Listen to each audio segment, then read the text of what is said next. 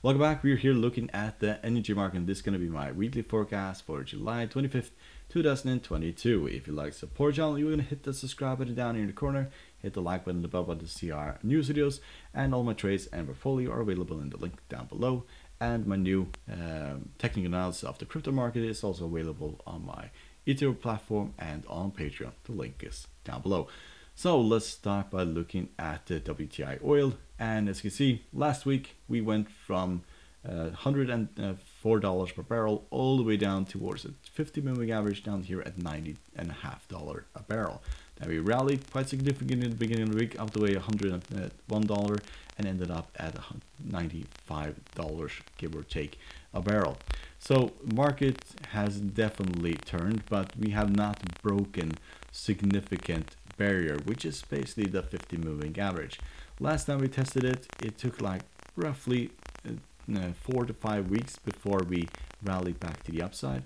And if you basically build a base here around the 50 moving average like we did the last time, also we kind of did it right here, and then we may see a market that basically goes back to the upside. There are things, of course, supply problems are the things that are basically driving this market, as there's just less oil in the world at this current stage due to the war in Eastern Europe. Negative for this market is that the world economy is slowing down. So central banks are basically putting their feet on the brakes for the economy in order to get inflation under control, and of course that is causing a lot of demand destruction. So if we get Europe, and Europe probably is already in a recession, and the United States and Asia going into recession, then this market will most likely drop below the 50 moving average and heading significantly lower. Probably the 200 moving average, which is trading at the $62 a barrel at this current stage. So yes, if we look at technical indicators, we can see the MACD is bearish, stochastic is bearish, and the RSI is bearish as well, and quite a lot of room to the downside. But it is to be seen.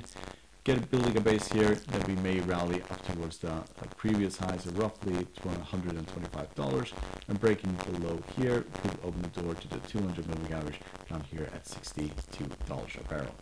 So let's look at natural gas, and this market just absolutely exploded to the upside. It broke every single barrier that was here in the vanilla retracement. So look at it, we went through the 38.2, 50, and also the 61.8, and now it kind of looks like we are heading to all the way up towards the 78.6, which is up here at $8.7. Yes, really impressive recovery. Kind of V-shaped recovery. We kind of saw that back here as well when we broke down and rallied back to the upside. And we found support the last time here where we built a base at the 50 moving average, and here we kind of just tested it twice. Instead of here we tested it like over roughly 2 months. So yeah, just to be seen. If we break the breakdown from here, which we probably could, but there's still a lot of room to the upside in the RSI, and other technical indicators are also turning around. Stochastic is very bullish, RSI is bullish, and MACD is still bearish, but it's turning around, and we'll mostly cross the signal line to the upside. Probably this is what we're going to look at going forward. But breaking above the previous highs here, then we are looking at a market that's going significantly higher. It has been really volatile for day trading. It's probably a fantastic market, but it is extremely risky. So hope you find it helpful. You want to support the channel, subscribe and hit the like button, see ya.